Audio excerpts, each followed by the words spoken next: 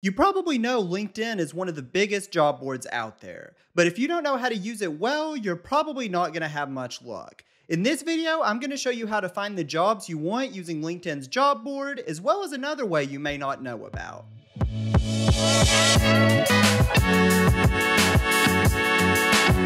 If you jump on LinkedIn and just passively hit easy apply on every job that LinkedIn throws at you, you're probably not going to do very well. It's important that you know how to use LinkedIn to its fullest potentials to find the jobs that you actually want and are actually qualified for. So first, I'm going to show you how to use LinkedIn's job board to search for the jobs that you want. And then second, I'm going to teach you how to find additional jobs that may not even be included on the job board using LinkedIn's general search function. All right, so here's LinkedIn's job board. You can find this on your computer by coming over to the Jobs tab. You can also find this on your phone app by also coming over to the Jobs tab. And here you can see a few of these top picks for you. And then up here is a search bar where you can search for a job you want, a company you want to work at, or maybe a specific skill, and then you can add your location. So for me, I am a data analyst, so I'm going to search for data analyst right here, and I'm just going to search within the United States. So automatically, it's going to come up with the jobs that it thinks I might be interested in, but these aren't always the perfect jobs.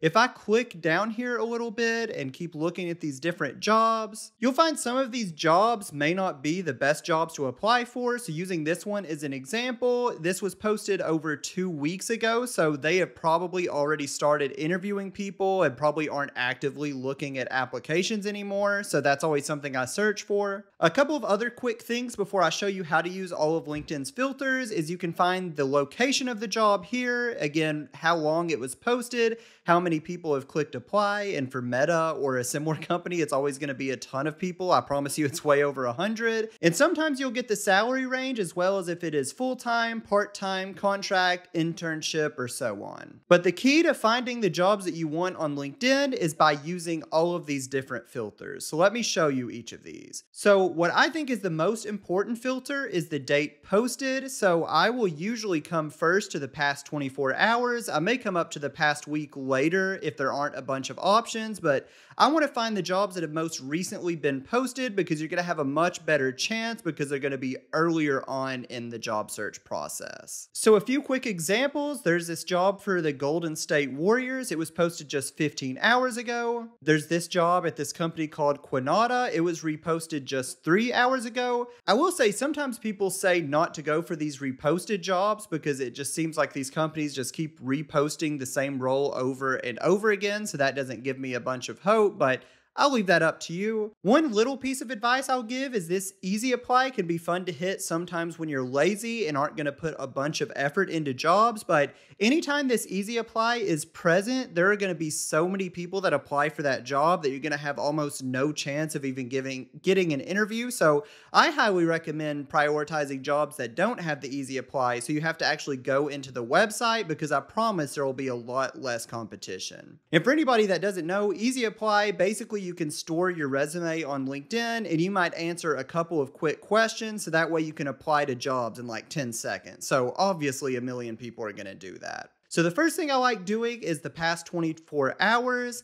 The second filter is experience level. I'll be honest, I think job postings aren't terrific at denoting what experience level they're at, but this can sometimes be good to at least come and check out because you can uncheck it if you need to. So I checked for entry level and I'm seeing a lot of these easy applies. So if you are an entry level data analyst, this might be a good way to find some jobs. And again, if you don't have any luck with that, you can always just come up here and reset the filter and hit show results. Next is salary, and by clicking any one of these salary ranges, you are going to automatically filter out any jobs that don't have salary information, so you can choose whether or not you want to do that. But if you are only interested in jobs that pay a lot of money, then you can come here and select whatever that is to you. Next is company. I never really do this myself, but let's say that you really want to work at Netflix. You could come here and see if Netflix is hiring for any jobs, and you could click right there to do that. If you're only interested in a specific workplace, you can come and hit right here on remote and choose on-site, remote, and or hybrid. You can choose one, multiple, or all of those. And then last on the main page is this easy easy apply. So again, if you're just being really lazy and want to send out a bunch of easy applies, you may not be successful, but if you want to do that, you can select this, which will turn on only easy apply jobs. And then now I want to show you all filters. And I think a lot of people skip past this because it's an extra step. So this gives you a lot more options of things to sort and filter by. So first of all, you can sort by most recent. So instead of just looking at past 24 hours, if you turn this on, it will literally give you the most recent job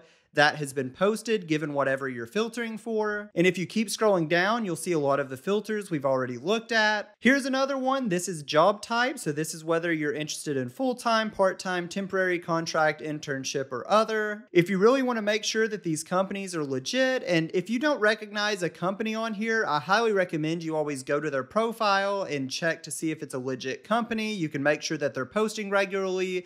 You can see how many followers they have, see if you have any mutual connections at work there is always good. But if you want to be extra safe, you can always turn on these verifications. You can filter for specific locations right here. You can filter for industry. You can filter for job function. You can filter for job title. And then right here are a couple of other really great filters that a lot of people don't use. So under 10 applicants, these jobs are going to hit 10 applicants very quickly. So you may not always have luck with this, but you might luck into finding a really brand new or under the radar job right here, so that can be really good to turn on. In your network, getting referrals is one of the best ways to land a job. So by turning on in your network, that is a great way to find jobs that you know somebody that works there, so maybe you can ask them for a referral. And if you're interested, you could turn on that they're a fair chance employer. If you come down here, you can find jobs that have specific benefits that you're looking for, as well as specific commitments. So that was how to find jobs using LinkedIn's job board, but I'm going to show you one other way to find jobs that people are actively hiring for using LinkedIn's general search function. So a lot of times on LinkedIn, people are going to share jobs that either they specifically are hiring for or their company is hiring for. And by using LinkedIn's general search function, you can find these jobs.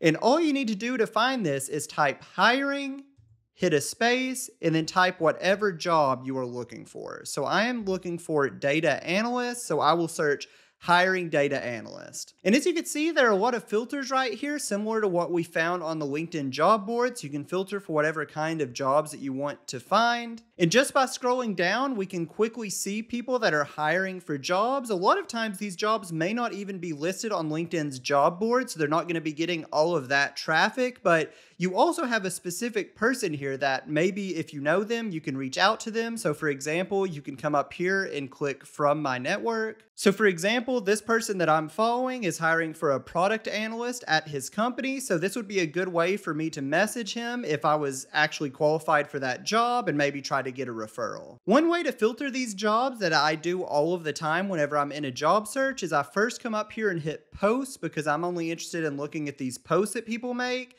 And then you can either filter the date posted to the last 24 hours, or you can sort by latest. First, let me show you what happens when you hit latest. So when you hit latest, you are getting literally the latest time someone has posted. So all of these posts so far have been within the last 10 minutes. One thing to look for whenever you're searching for jobs like this is you will come across a bunch of scams. As you can see, this is a fake email address right here. They try to include as many job titles as possible. Whether it's posted or not, I've already done a video about how to spot these fake recruiters. So be very careful. Again, they should have an at their company website instead of this fake one that makes it look like it's a company email address when it's really not. But a different way that you could filter for these jobs is just by doing the past 24 hours, so still very recent. And this may pull up more relevant jobs to you, but again, any of these posts that you think about engaging with or applying to, always check out the person who's posting as well as the company to make sure they're legit. But by searching using these keywords, filtering for posts, and then filtering for the recent job posts,